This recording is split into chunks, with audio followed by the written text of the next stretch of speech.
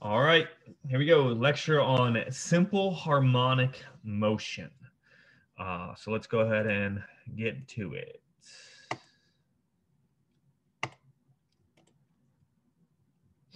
All right, simple harmonic motion and waves. So I'm only going to do the first half of this PowerPoint. We're just concentrating on the harmonic motion part. So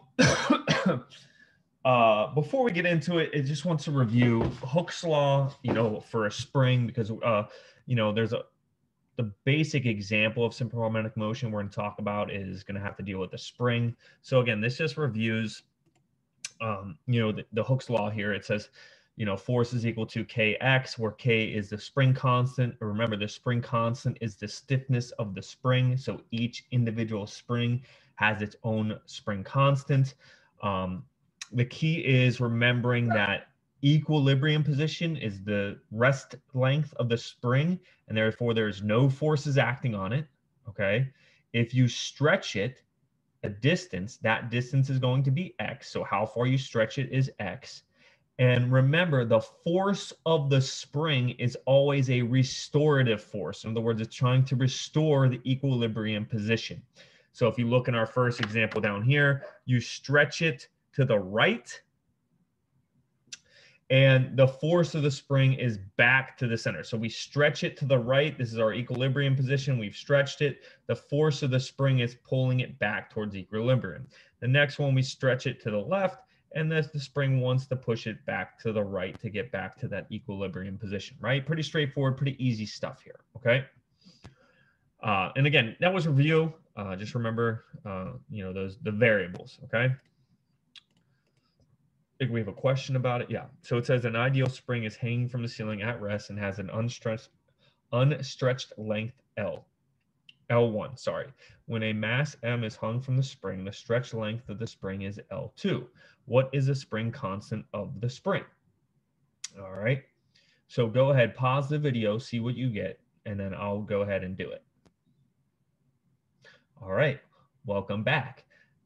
So hopefully you answered. I'm going to say C is my answer. Yeah, C is my answer. So let's look at this. So I have force. How do I undo that? I zoomed in. Oh, there we go. Sorry. All right. So I have force of the spring equals kx, right? Well, if it's is hung and it's at rest there, right? We have the weight going down and the force of the spring going up. And since it's not moving, these have to equal. Force of the spring has to equal the weight, right? So I can plug that in, mg. I know k is what I'm looking for, and the length here is this distance. So I want the distance from here to here.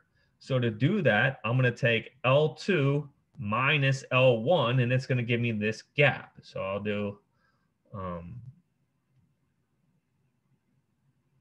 So if I solve, I divide by L2 minus L1, cancels out. So I get K equals mg divided by L2 minus L1, which should be C.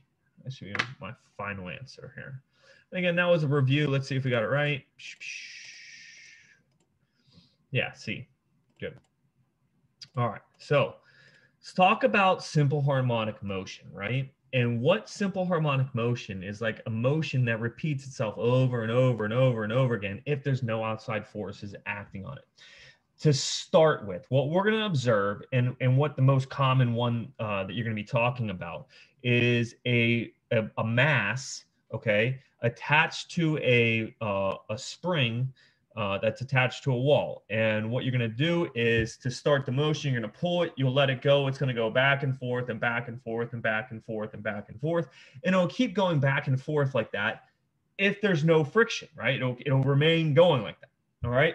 So let's kind of take a look at what's happening here and think about it. So the equilibrium position here is denoted, right? So, sorry, I keep forgetting to hit draw.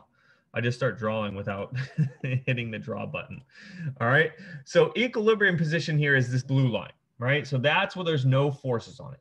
So to start the motion, what it's saying is I'm going to pull the block this way, release it, it's going to travel this way. It's going to reach this point here.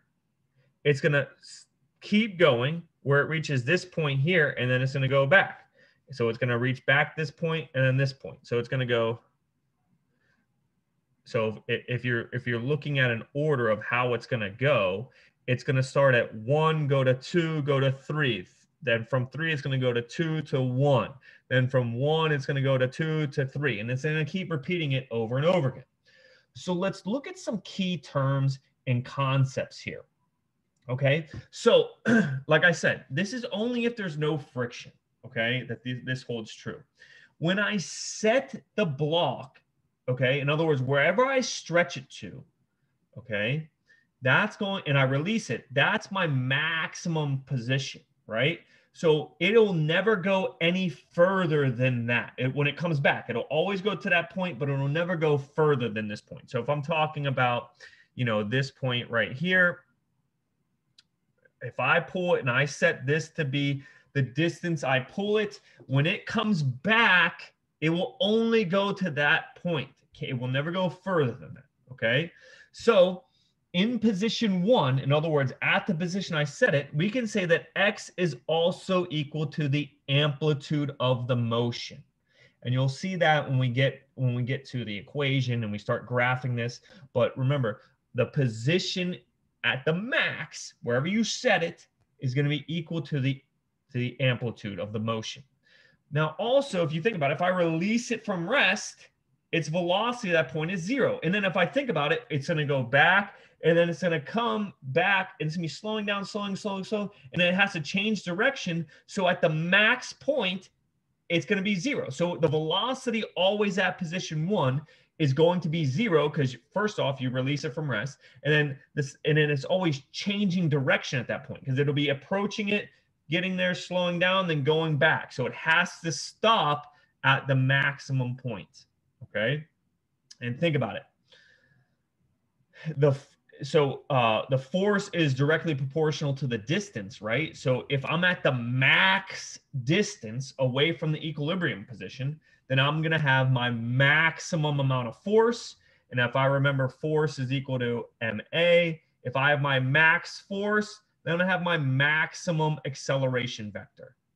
Okay, so that's what's happening at position 1. Okay, now when I release it, it's going to be traveling this way, right? It's going to be traveling, and I get to position 2. In other words, when the block reaches equilibrium.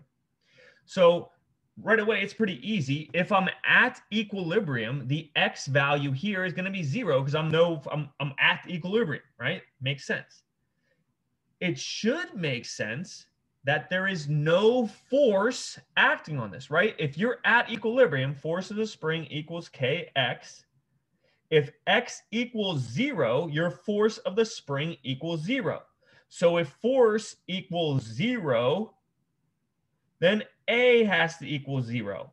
So at this point here, there is actually no acceleration. There is no acceleration here. Okay. Now, what that means is, think about it. When you release it from position 1, the block is going to speed up, have the same acceleration. It's accelerating. Here it has no acceleration. Once it goes this way on this side of the equilibrium position, the spring is pushing it back. In other words, it starts slowing it down. So the speed is going to increase. Nothing, 0 acceleration. Now it's going to decrease. So at equilibrium, the velocity is actually your maximum velocity. It is your maximum velocity. Okay. So let's take a look at that. So that's what happens at the equilibrium point. Let's look at the last position. So now we're going past equilibrium. We're going this way before we start to come back, right? So we're at the position 3 and we're at the maximum. So in other words, if this was the positive direction and this was the negative direction, we're at negative amplitude for X, because it's always going to go, once you set it, it's going to go to the negative side and positive side the same amount of distance. At this point, it's about to change its direction back to the right. So again, like position 1, our velocity is 0. We have the maximum displacement here because it's equal to the amplitude. So therefore my force is maximum. And again, that's why my acceleration is maximum at that point. Okay. And again, remember, it's going to start at 1, go to 2, go to 3, from 3, go to 2, go to 1. And it's going to keep repeating that cycle because it's what we call simple harmonic motion. Okay. So let's take a look at this. So another way to think about it is thinking about how something moves in a circle. So you can also talk about simple harmonic motion with circular motion. And I got this little, it's a lot easier to visualize. And since I don't have any lab equipment, I can't really do it. So I found a video that does a great job of showing you the motion here. Okay. And when you're thinking about simple harmonic motion, you can think about it as, you know, a spring vertically moving. You can think about it as, you know, the spring this way. So it does a good job showing both here. So let's go ahead and look at this. Let's take a look. I've placed a yellow marker cap on it so we can observe the circular motion. So it's pretty simple. This is moving in a you know, circular motion. It's moving at a constant angular velocity of the cap. Does everybody see that the cap is moving in circular motion? Yeah. Okay, now let me Dude, these guys respond better than you guys do on videos. add a side view of the Okay, so now what this is literally if you shot a video camera from this way on the side, we're gonna watch it move, in other words, in a straight line, move up and down. And I want you to watch, okay, and think about what we just talked about at the point. So if I had these points, you know, this would be point 1, this would be point 2, the equilibrium, and this would be point 3. So my max velocity would be at point 2. I should pause here for a second. You know, it's not going to stop, pause, and go. It hits, goes back. So just watch how it works here. Turntable and yellow marker cap. Do you see how the cap appears to move in simple harmonic motion? Yeah. No. Okay, so then I will add a vertical mass spring system moving in simple. So watch, you can watch. So it's saying like this weight hanging is moving at the same time. Like in the same direction as that marker. Okay, so just watch it. Harmonic motion. Fastest velocity, it starts slowing down, slowing down. In simple harmonic motion. All right, speeding up. In fact, we can also max velocity. Okay, springs at equilibrium. Also add a front view of the slowing down, slowing down. Yellow marker cap. All right, velocity was 0. This is the maximum stretching distance. Okay. We can also. And it's just following this thing moving in a circle, the marker moving in a circle. Add a pendulum. So again, what we have here is the same thing except on the x-axis. So actually what we looked at, so this would be position 2, this would be position 1, 2, and this would be 3. All right, if you watch, here you go.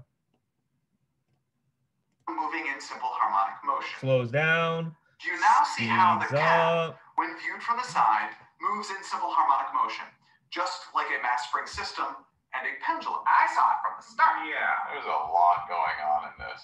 Okay, sure. So there is a lot going on.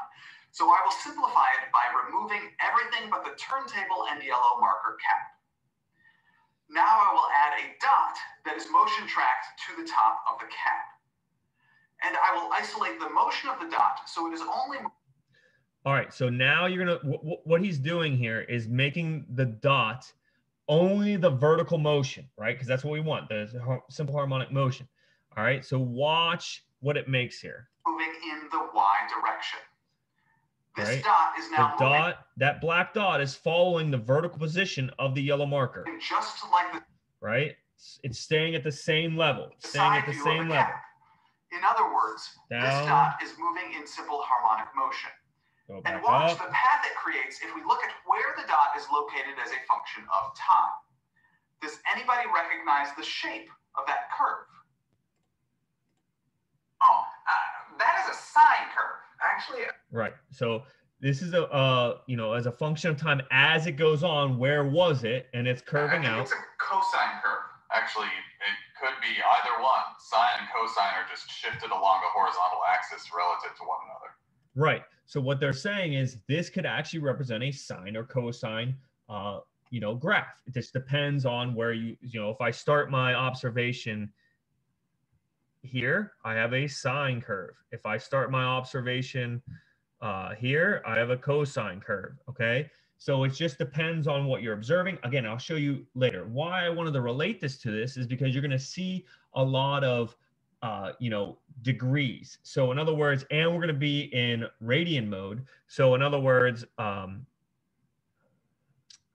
this would be pi, this would be 2 pi, this would be pi over 2, this would be what, 3 pi over 2, and so on and so forth. You know, you're going to see that on the graph because this tells you where the position is at, where this marker is at, okay? And then you're going to get, so this is going to be on your x-axis where it's at. So, you know, it's going to start pi over 2, it's going to go to pi, it's going to go to 3 pi over 2, and it's going to go to, you know, 2 pi. And then this, depending upon what we're looking at, what goes on the x. So I could do velocity, I could do displacement, I could do energy, I could do acceleration. It doesn't matter. It's all going to follow simple harmonic motion, okay? And we're going to see that here in a second here. We're going to look at each individual thing. Right, Mr. P? Yes. I want to go to the next slide. All right. All right, so here's the equation we get. We get x, and this is the where this changes. So we get the it's going to be what we're looking at. In other words, it could be velocity, it could be acceleration, it could be energy. This depends on what we're observing. All right, and that's why this could be sine or cosine. A is amplitude of the graph, okay? So the max, the peak, and T is going to be the period, okay? Period of the motion, which is peak to peak, would give us the period of the motion. So you have to be careful what type of graph it is because you can only get period if this is time, okay? And again, you can use either sine or cosine here and just kind of understand, you know, what is on the y-axis or what you're trying to describe. And again, it'll be easier when you see pictures here. So let's go ahead and get to the pictures so I can describe it. So we'll think about, you know, the same motion we were talking about. Okay, so again, this is just a real brief one. So how to tell if it's sine or cosine, you know, think about what's happening at the start, right? Are you starting? So if I'm pulling the block out, right? I'm at my max, right? So I'm at my max distance. So blue here, if at the start and I pull it out to start the motion, right? I get blue. So this could be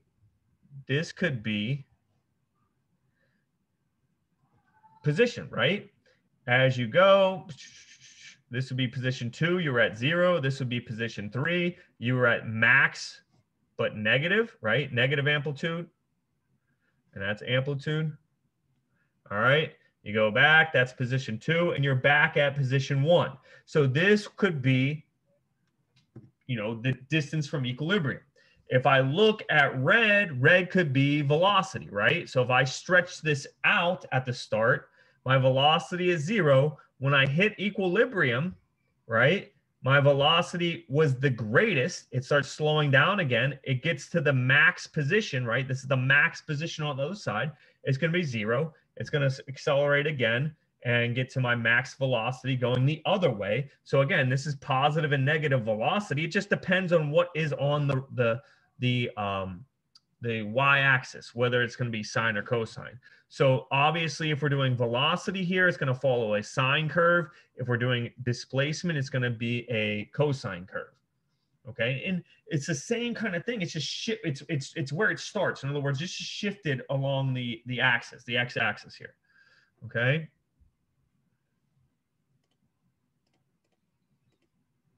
So let's look at this and like dig a little bit deeper into each one. So let's just think about, you know, the spring example. The spring example where I stretch it out and it goes back and forth on the horizontal axis. All right. So the first one I have is a position graph, right? If I look at this, it's cosine because we said that literally the last one we did was cosine because I that was one of the examples I used was position, right? Sorry. All right, so that's why I have cosine. I have position. And if I look here, I have my position set out, right? Just like I wrote out. This would be 0. So I'm starting at my max distance when I had it stretched out. I get to position number 2, which is going to be my 0. In other words, equilibrium, because I have 0 distance. Then I go back down. This is equal to my negative amplitude. So they have it labeled as amplitude and negative amplitude. This is position 2. It's going to travel back and so on and so forth, okay? If I go to the next one, which I think is going to be velocity, we already talked about that too. Yes, this is a velocity. Okay, so this will be a sine curve, right? So I let the velocity go here. It starts at 0, right? I'm holding it. It starts at 0. If I set this way, yeah, it's going to be moving the negative direction. So it's going to go down. At position 2, it has its max velocity. It's velocity on this axis. At position 3, it goes back to 0. All right. Then I go back to position 2. It has its max velocity. I go back to position 1. It has 0, right? It's all the way back. So it's gone this. It's gone. Started here. I pulled it back. Max velocity here. It keeps going. Position 3, it stops. It comes back. Max velocity. And I get back to position 1, and I have a 0 velocity. Okay. Let's see what's next. I think it's acceleration. Yeah, this is an acceleration graph. So I look here. What do I have on the side? I have accelerate. What the heck? I didn't want to add a text box.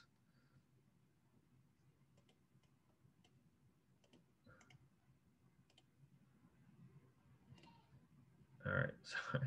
What the? Why are these buttons not working? All right. So this is an acceleration. Okay.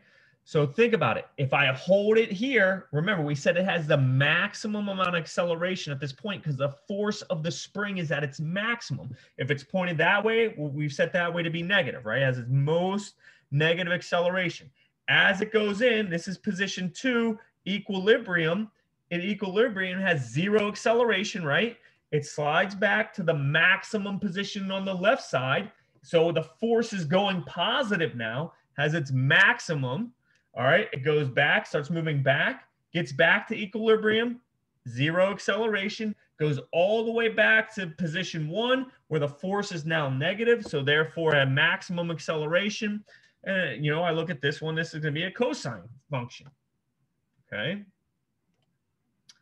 Let's keep rolling here. Last one is energy, and you can think about it as kinetic and elastic potential energy. Those are the two energies we have. Right? So elastic potential energy at the start, I pull it back. It has the maximum amount of potential energy and it's not moving. So it's 0, right? I would let it go as it comes down. Oh, whoops. Bro, this thing is killing me today. All right. As it comes down, the potential energy goes down to 0 because at equilibrium, it's 0. At position 3, it's now stretched, maxed out, so on and so forth. If you look at kinetic energy, it starts at 0. Well, it has negative velocity. Well, it doesn't matter that it's negative because if you remember, our kinetic energy is 1/2 mv squared. The square gets rid of the negative, so you'll never have a negative kinetic energy here. All right, so it comes back, so it increases at equilibrium. It's at its max velocity, goes back to position 3, which is on the other side, 0 kinetic energy. And if you look at this, okay, if you look at this, we said there's no friction, so there's no outside force. So what that means is energy is conserved, okay? And if we look, it should make sense that the total energy should always equal. So if I add these two at this point, I get here. If I add 0 to here, I get there. So if you add at any single point, you're always going to get the same total energy, okay? Law of conservation of energy shown here.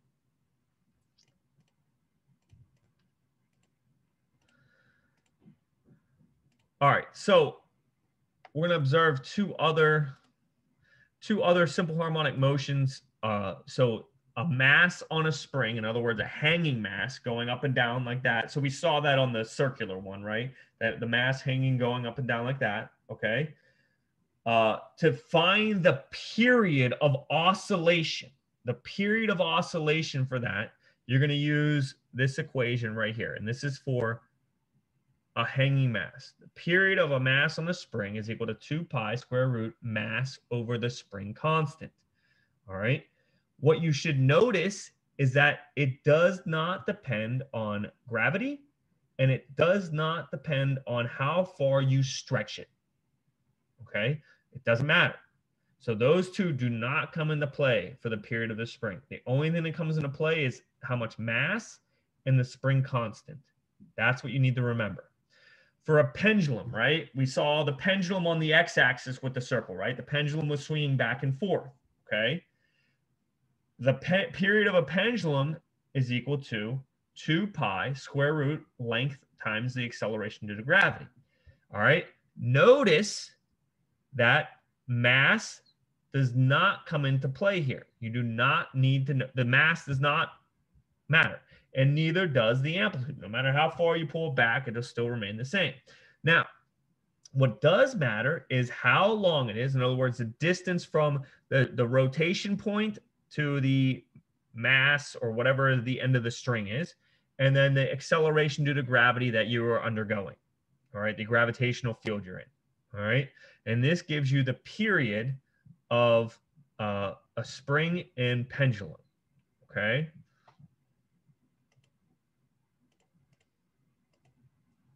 So let's look here. It says in a lab, mass m on Earth can either be hung on a string length length L and allowed to swing back and forth with a period T pendulum. All right, so I've got period of pendulum. So actually, you're gonna pause this.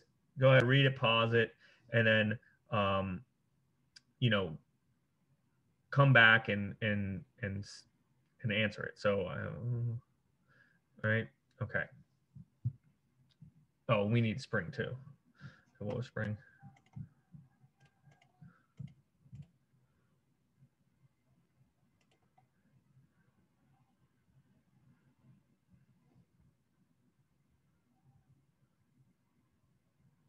All right, so let's see what's happening here. If a 2m mass were used instead, what would happen to the period of the motion? All right, so go ahead, think about that. All right, well, if I look here real quick, if I put 2m instead of there, it's on top of k, so this would have to increase. So I know the period of the spring is going to increase. So it could be this, it could be that. Let's see, in period of a pendulum, is mass even in there? Nope, so it does not change. So therefore, that would give me D. I would go D. Let's see if I got the right answer.